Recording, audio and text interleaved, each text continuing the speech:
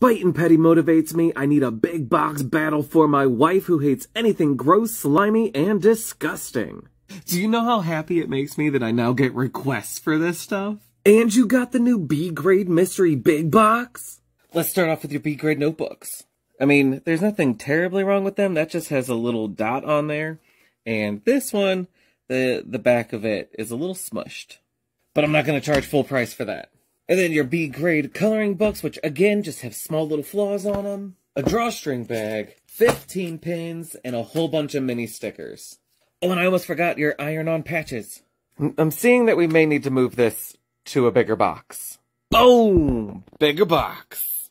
Alright, let's see what I got in my bag of tricks here. Ooh, yeah.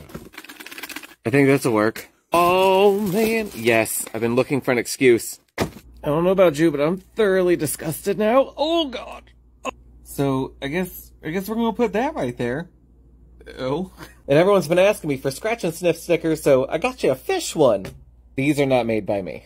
And after all that disgusting fun, if you get a little hungry, here's an ant lollipop for you. And let's not forget that you get to refill your pimple popper with pimple pus. And everyone loves the labels, so let's slap that one on there. And there's another big box battle done.